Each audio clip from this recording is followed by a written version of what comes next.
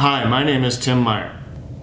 Today I want to talk to you about whether or not it's a good idea to put your home on the market during the winter time.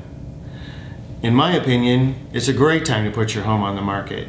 The inventory of homes for sale in the winter is usually at its lowest of any time of the year. So that reduces competition for you and your house in the marketplace. So the idea is this: lower inventory brings more attention to your property and a higher probability of a sale. The winter temperatures and snow and things like that don't stop the buyers that are serious about buying. So don't worry about it. If you're ready to sell, put your home on the market sooner than later, and maybe be advantaged by the fact that we have low inventory during the winter market. Have a great day.